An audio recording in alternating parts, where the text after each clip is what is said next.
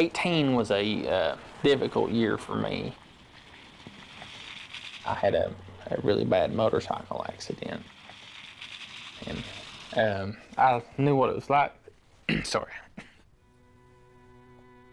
I found out what it's like to need care, you know, to be helpless, and it wasn't good.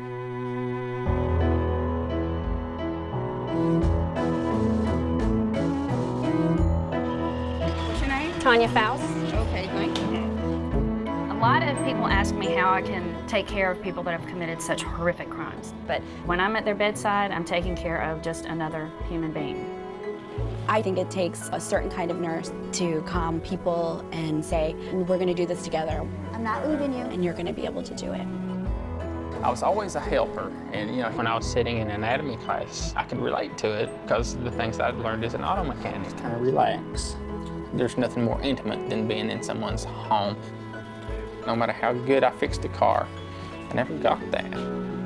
Nothing stays small anymore, and the same thing is happening in healthcare. It's just a baby. Animal therapy is very beneficial to young and old.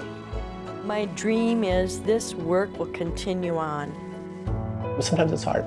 It sometimes feels like I would have to be less of a nurse or less of a soldier to maintain a relationship. So far, I've chosen to be a nurse.